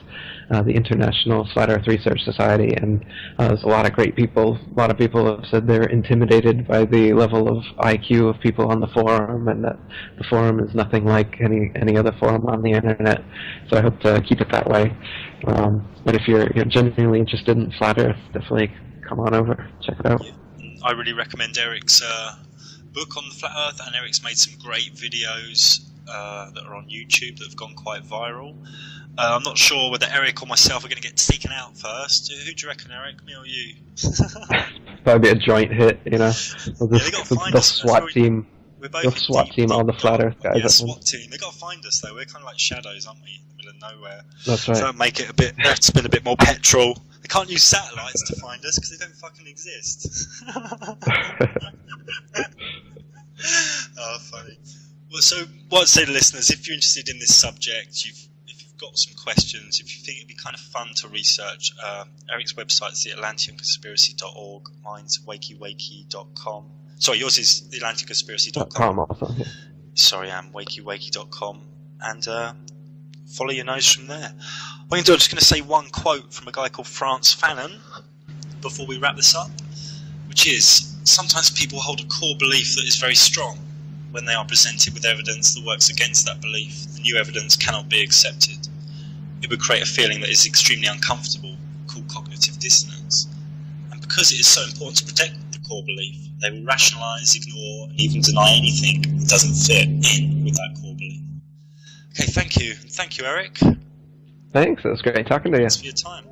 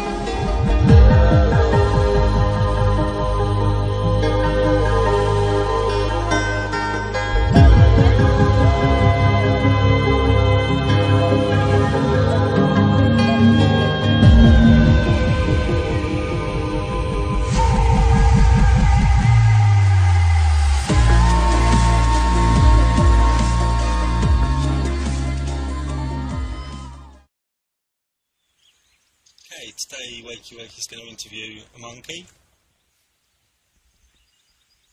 Hello. Right, hello monkey. Hello, I just said hello. So, Mr. Monkey, what is it you like doing? I like working for a boss, 9 to 5, in a job I don't like. And I like to watch TV. It's really good. And everything I know really come from my school teachers. Okay, Mr. Monkey, sounds a bit weird. Your voice sounds a bit like mine. Shut up, monkey, or you're going to ruin it. Also, I like spinning on a planet, and it goes through space, around the sun, in the big universe with galaxies and planets. NASA tell me that, and it's amazing. Got a few issues with that, Mr. Monkey. Yeah. Got a few questions for you. You can't question stuff like that, because everyone knows that. The planet's round, spins round the sun. Yeah. Ooh, spinning. Alright, monkey. So, why is the horizon always flat and remains at eye level even at high altitude? Like in a hot air balloon, one goes up and the horizon stays flat at eye level. Are you crazy? I've seen pictures from NASA, Photoshop pictures telling me different. Okay, another question. Why is there no feeling of the Earth's spin at all? Do I have to do this interview? It's crazy. I think I saw a hand around the back of my neck then. It's crazy. Okay. Why do constellations remain in constant relation to each other and have done for thousands of years? That's because, like, stars like Polaris are zillions of miles away. Can you prove that? No. But my teacher at school told me. Okay. Okay. Why were the Apollo moon landings faked? And all other NASA things faked? Are you crazy? I heard the moon landings. My granddad listened to it on the wireless, on the radio. Everyone knows it's true. The space race. We all paid lots of tax and got there before the Russians. You're crazy. Okay, Mr. Monkey. Why is there no video at all of the ball Earth spinning in space? Isn't there? When I go on YouTube, I look at things like Britney Spears, Miley Cyrus, sport. There's got to be one on YouTube. No, there's not. You're crazy. Why is there no video of anything ever re-entering the atmosphere? There's one video of the space shuttle that's just a pure hoax. Hundreds of missions have re-entered the Earth from space. Loads of astronauts told us. Oh, there's a thumb! I saw one, there it was! Get off my neck! I'm not on your neck, monkey, you're going to ruin it. Carry on, come on. Stay with the programme. Why are you not allowed to explore or even fly over the North or South Pole if you're not a part of the team, the treaty? Who wants to go there anyway? It's cold. There's no monkeys there. Do you think I'm polar bear? Do I look white? Alright, monkey. Alright. Why do the sun and moon appear about the same size in the sky? One's 400 times bigger and 400 times further away. God, everyone knows that. The eclipse is pure coincidence. My physics teacher told me that. Yeah. He was clever. Because he went to teach training school and told me everything they told him. Right, why do long railways and roads, like in India, have no technology for the Earth's curvature, which should show some sort of curvature every 20 miles or so at least? Don't know. Why can you not fly directly from South Africa to Australia? You have to go through the Middle East or Asia. I don't fly, I swing in trees. You must be wrong. No, I've spent hours on flight sites trying to fly directly, and they make you stop off overnight in places. Anywhere around the southern hemisphere. It's very strange. You're a bit crazy. Right, how am I going to... Monkey, how am I going to press the laptop, because it's timed out? I'll do it. There we go. Okay. Why are there not thousands and thousands of pictures of Earth from all the satellites up there? Why do we have the same few graphically enhanced, self-admitted composites from NASA all the time? Hubble's facing the other way. Doesn't turn around and face Earth, ever. It's a bit weird. Why are the photos of Earth perfectly round when there's supposed to be a, like, bulge at the equator? Don't know. Why are you so resistant to the idea the Earth might not be spinning, not be a globe, and actually be the centre of the universe that is a lot smaller and closer than we've been led to believe? Does it feel like a religious view that you refuse to examine? How is this different to knowing about the New World Order and false flags, chemtrails, etc.? I want a banana, television, go to work. I don't need any of this. How can water be curved? Do you think the Pacific Ocean is a big bulging ball of water? And if so, can you show video or even a photo of water behaving this way? No! In the jungle I live, there's a river. That's all I know. Because I'm a monkey. Okay, monkey. My arm hurts now, so we'll wrap it up. Goodbye. Bye-bye.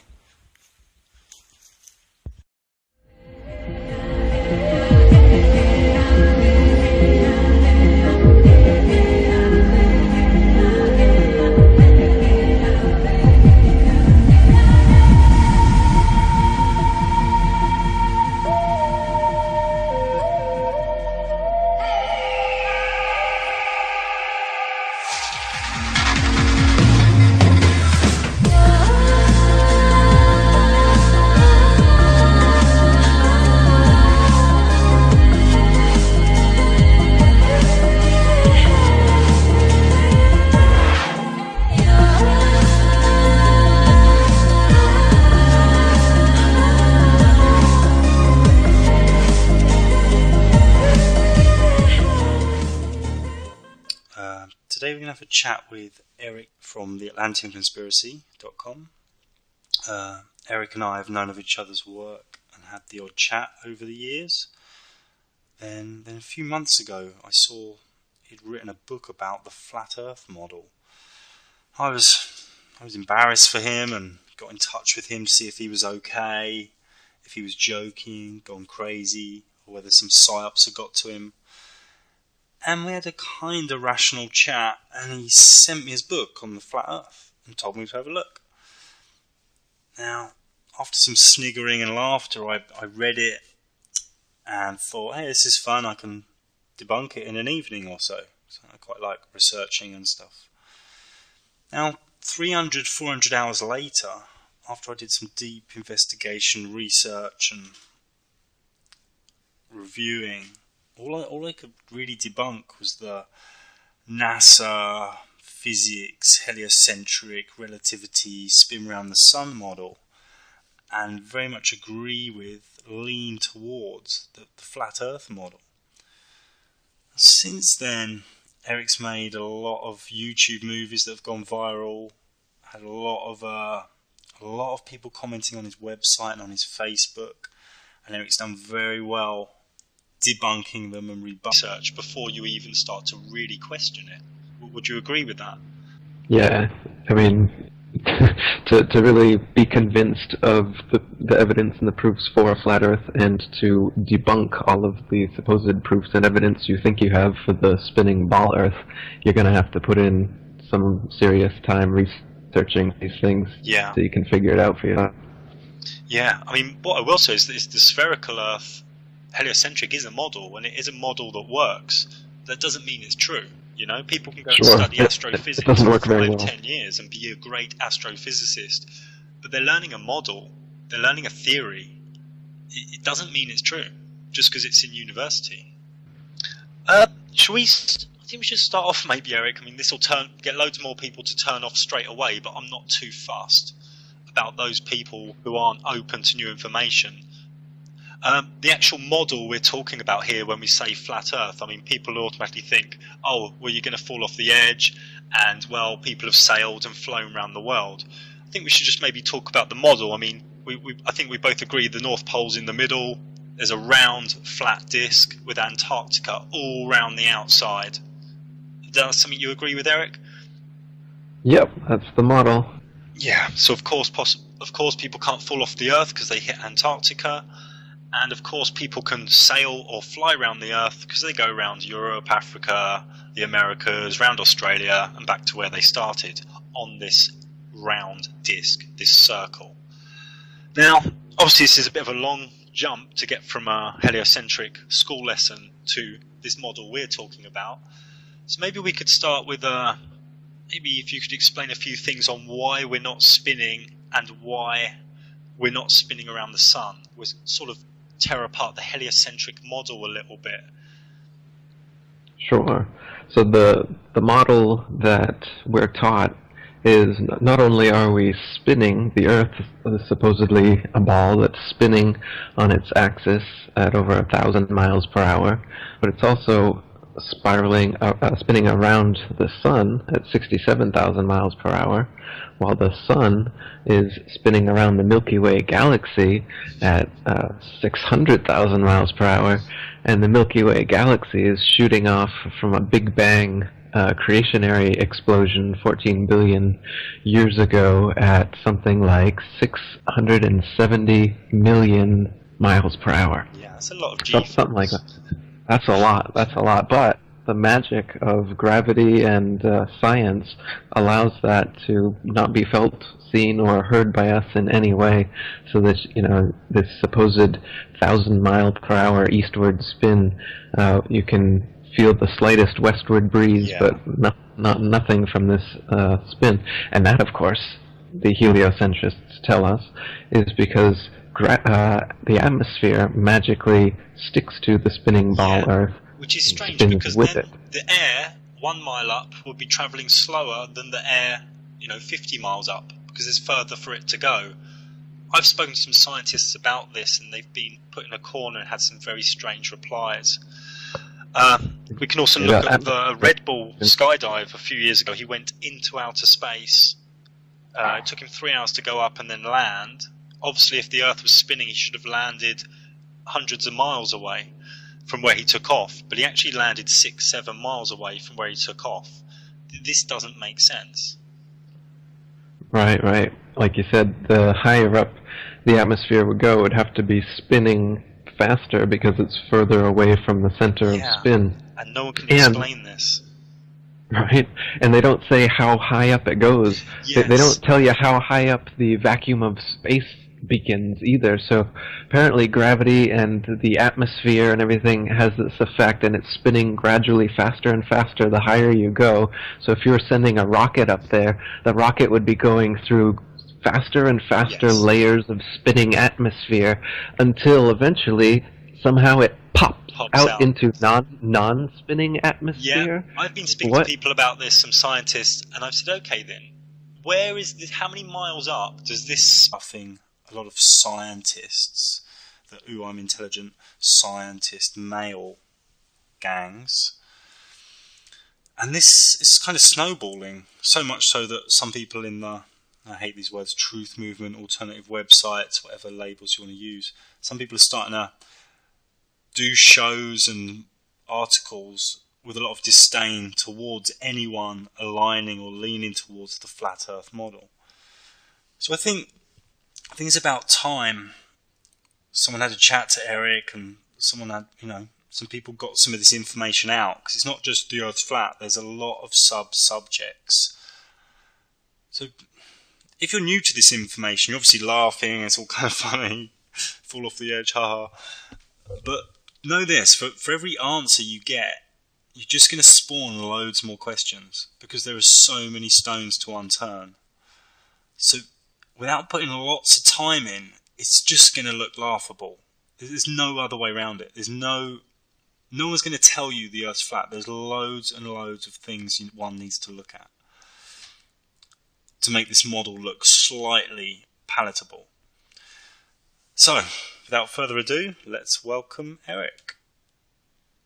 If you could lightly introduce yourself, your website, and a little bit about your journey through creating your Flat Earth conspiracy book.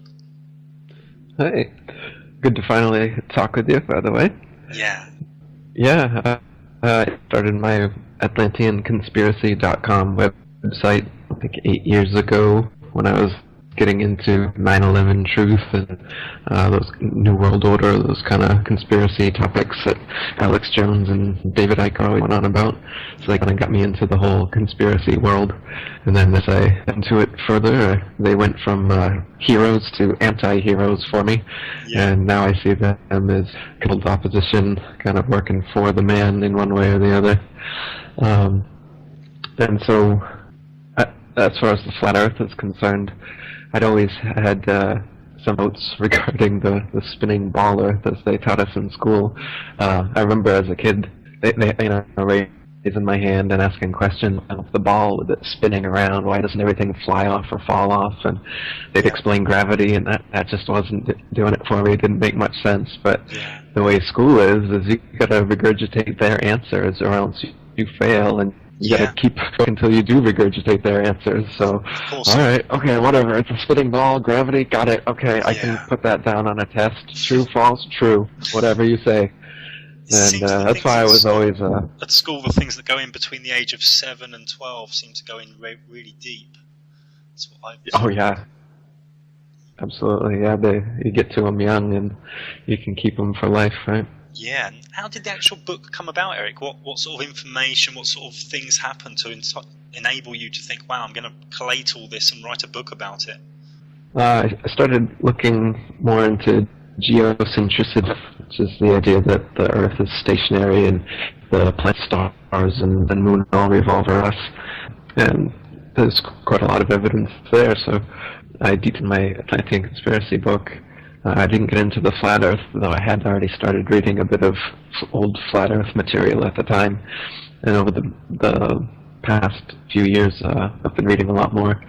And once I'd read enough to be convinced of the conspiracy and have enough evidence to present my own arguments and represent the old arguments, that's when I wrote my book. Yeah, great. Because as I said in the introduction, I read your book and I was sort of laughing a little and tried to debunk it, and after 300-400 hours research, I'm on board and with the flat Earth model, and it's quite simple-ish to debunk the heliocentric spherical Earth model. And that's what I sort of want to go into today. I want us to, instead of saying, oh, we think the Earth's flat, people will just turn off laughing, is actually look at all these little stones that one needs to unturn to sort of get towards, leaning towards some sort of questions towards it possibly being a flat Earth.